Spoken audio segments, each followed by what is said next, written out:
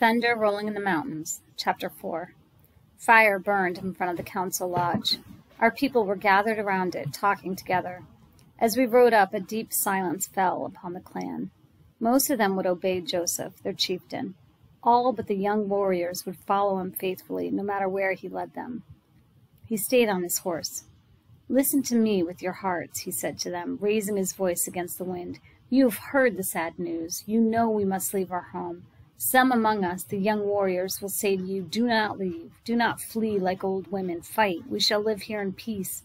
Everyone moved closer to him. "Now," he said, "many soldiers camp on our lake, as many as we have warriors, and they all carry guns.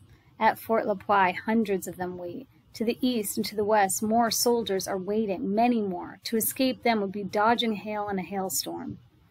The people pressed closer to my father.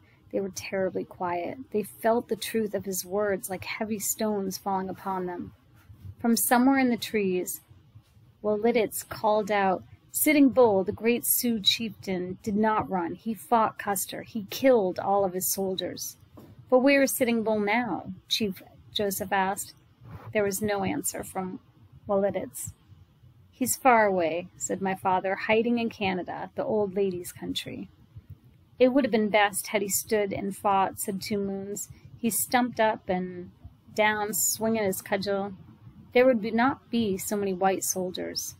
"But there are too many white soldiers. So many, we must go," my father said. Walcott, my uncle and the best of the warriors, nodded. "You speak the truth," he said. He picked up a cherrywood bow. "This bow looks strong," he said, "but it cannot stand against someone stronger." With a quick movement of his massive hands, he snapped the bow in two. My father held up his hand. "In 10 suns we leave Wallowa. Make bundles of all you have. We will not return, not for a long time. What you leave behind, white scavengers will steal." My mother looked sad. In a few weeks she would have a child. She wanted her child to be born in our land of wandering waters. Many times she had said this. At my father's words, she sighed once, a deep sigh, but she made no protest. The people waited for my father to say more. When he was silent, they wandered off to the lodge. I heard no cries and no weeping. They had swallowed their tears. A moon came up and the wind faded away. It was a time for love songs, but there were no sweet songs, only the beat of drums. Before I went to bed, I talked to Swan Necklace. The redcoats had gone, and he was guarding their horses in front of his father's lodge. "You've heard it, Chief Joseph speak," I said. "Where do you stand?" "I go with Red Moccasin Tops and Woliditz," he said bravely. "You guard their horses, but where are your weapons?" "It is important to guard their horses, and I have a knife." "But you do not carry it." "It's hidden in the lodge." "Why is it not in your belt?" "I forgot to put it in my belt." "It's dangerous to ride around without a weapon. You're no longer a painter of pictures. You're a fighter against those who want to kill you." "I don't feel like a fighter." "You will when someone shoots at you. Do you believe that the great chieftain high above will protect me when someone shoots?" "You must think so, then you'll be brave." He got up and put his paints away. He was painting a blanket for our wedding. Everything had been done for our wedding, or almost everything. First, Two Moons and his wives had come to talk to my father and mother.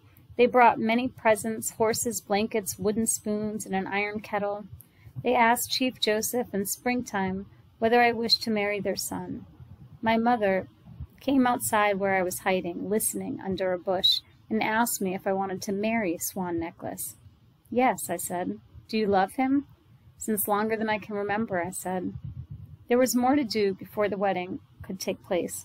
Chief Joseph and Springtime had to give presents to Two Moons and his wives, and Swan Necklace had to finish my buffalo blanket. I asked Swan Necklace about the blanket. "I talked to my father last night. He was angry that I even thought about a wedding. He said that there was a war to be fought. He said young husbands make poor warriors." "That means we can't be married until the war is over?" "Not until the one-armed general and his soldiers are driven from Wallowa," my father said.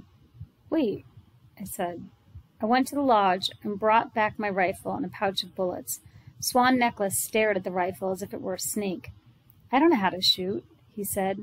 Red moccasin tops will teach you, I said. He will show you how to lie flat on the ground behind a rock, how to lie flat and shoot and push the rock ahead of you, how to ride low to one side of your horse so you can't be seen by your enemy, and shoot under the horse's neck. The booming voice of Two Moons called his name. Before he could move, I put the rifle in his hands and slung the pouch of bullets over his shoulder.